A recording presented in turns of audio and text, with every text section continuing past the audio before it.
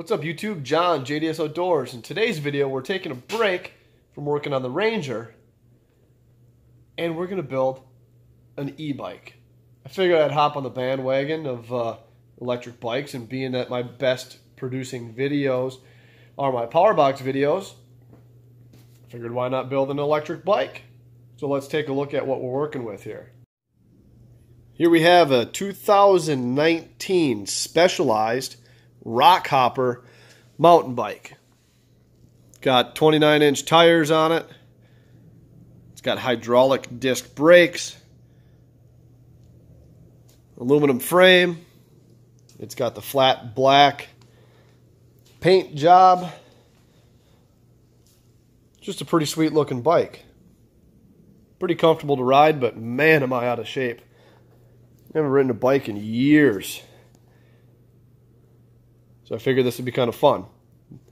Now, the motor we got is this bafang. It depends on where you're from and how you say it. I've heard it in many other ways, but it's the mid-motor e-bike kit. And inside this kit, we have got a new set of cranks. A new, I believe this is a 44-tooth sprocket. Some random hardware for attaching the motor. These are my brake sensors, specifically for hydraulic brakes. We got the mid mount. This is a 750 watt motor. Some more wiring. Little headlight that comes with for free as a gift. Oh yay. And I believe this should be the display that mounts to the handlebars. Yep, the display and the on-off button and all that fun stuff. Inside I have the battery charging, but here is the plate, the battery plate. I got a 48 volt, 17.5 amp hour battery, lithium battery, to mount on the down tube here. So I've never really worked on bikes before, other than changing tires. So let's go ahead and get this set up. And the first step in this is we're going to have to remove the cranks and the bottom axle, whatever you want to call it, from the bottom bracket. Essentially make the bottom bracket empty. So with the help of this set of tools here, I'm going to get to work. Start taking that apart. So here we go. So first thing I did after turning the bike upside down is I removed the pedals and I removed the bolts that hold the crank in. And now I got to use a crank puller inside here to help pull the crank off of the bike. Got one off, one more to go using the crank puller. Works pretty easy. You just thread it in and use the wrench to twist it in, push it on the shaft, and then the whole crank just pops right off. Pretty slick little setup there. Next step is we got to pull this out of the bottom bracket. It's held in by this special nut here. Inside that toolkit came with the socket to take it out. So that is what we'll do. I don't remember, one side's regular thread, the other side's reverse thread. I'll just figure out which one's which here in a second. So that's obviously tightening it. And that's loosening it.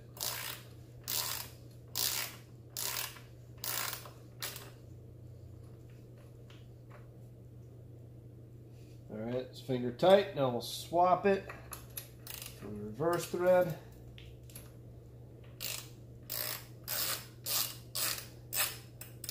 We'll use this ratchet,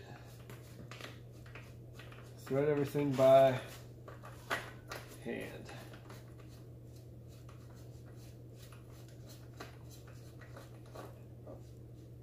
There we go. Now the whole setup comes out of the bottom bracket. Pretty nifty little socket there. Now we can test fit the motor and see how that fits. Alright, I went ahead and test fit the motor. I also went ahead and removed the derailleur and also the cables that control that. Still attached to the handlebar, but we'll address that later. So there's how the motor sits. It's got just enough clearance on the cables. I don't know if you can see, but fits in there nice and snug. So we're going to get the next parts to get this sucker bolted on. One important thing I learned is with this hardware kit, this piece right here, it goes on the bottom bracket and it bolts up to those two holes. If you can see, one side is indented and the other side is raised up. You want to make sure these raised up parts go against your bottom bracket like so. That way when you tighten down that nut, them teeth grab into your bottom bracket and helps to hold the motor and keep it from torquing too much and moving when it torques. So it's very important to do it that way. So we're going to go ahead and get this bolted up on here and continue on with this project. So now we got the motor mounted, the cranks installed, the pedals back installed, and everything's snugged down. Starting to run the wires for all the controls and sensors. Next step is to install this speed sensor on the back right in here and put the magnet on the rim, so or on the spokes. It appears that I'm probably going to need a little bit of a longer chain, so that will be an upgrade we'll do very soon. But I'm going to go ahead and get that installed. We can flip this bike over and start installing all the fun stuff on the handlebars. Maybe take this thing for a spin yet tonight. We'll see. Well, now I got the speed sensor mounted and the bike flipped over. Time to start mounting all the goodies on the handlebar there. That's the next step. So I went ahead and got all the stuff mounted on the handlebars. Got the on-off button in your speed control. I took off the derailleur shifter, mounted the screen, the display screen, moved over this shifter and brake lever to make enough room to put the throttle. So now we got throttle. And then I cleaned up the wires a little bit. Went ahead and threw the battery on. It just bolted to those whatchamacallit, the bottle brackets. So I got that installed and cleaned up the wires the best I could. There's a little bit of extra wire from the handlebar wire harness, but that's how she's looking. I did notice that I'm probably going to have to get another chain, so I ordered one, because that chain is a little short now. Go over here. The derailleur sits a little too far forward, so I went ahead and ordered another chain for it. I did buy a cheap one at Walmart just to help hold me over until that one shows up. Hope it works, because that setup there just isn't going to work. So yeah, overall it's pretty much done. We'll go take it outside here shortly and see how it works. So we have the bike outside, getting little first impressions on it. Pretty sharp looking setup, I think. And overall, this kit, this Bafang kit, 750 watt off of Amazon, 17.5 amp hour battery, 48 volt. It was pretty easy to work with. I did make a few rookie mistakes on like installing the chain. I messed that up. That was my fault. But I'm not a bike mechanic. Just a guy who works on random stuff. But this kit was super easy to use.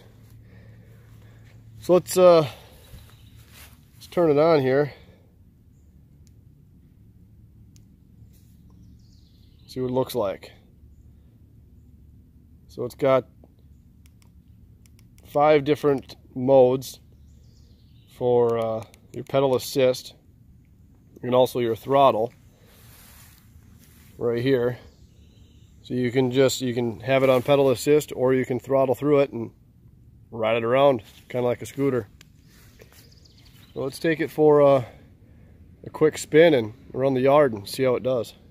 Alright, I'm going to try my best to keep this as steady as possible and also ride. Just in the grass here. Right now, no pedal assist.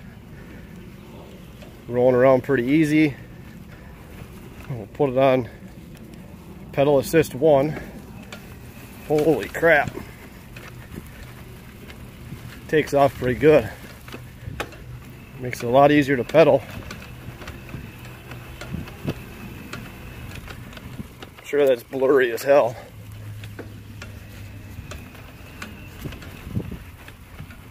Man, that makes a world of a difference. Can't wait to get this out on the road. Take it for a real spin. Yeah, definitely worth it. Fun, easy build. Gonna get a lot of miles put on it. It's even got the odometer. Right now I got 2 miles on it.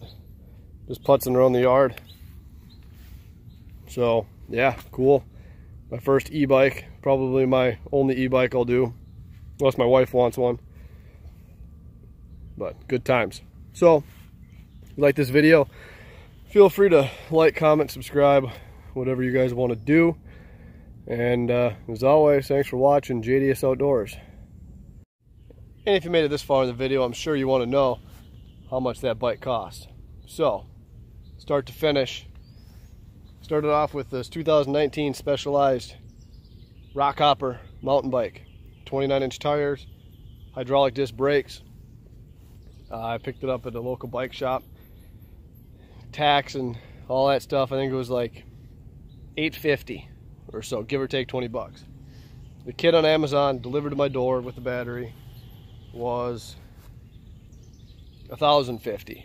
So that puts us at 1,900 bucks. Can't buy a quality e-bike for that. My local bike shop wanted $6,700 for a good one, and they wanted $4,500 for a entry level. But bonus clip for you, $1,900 e-bike. Thanks for watching.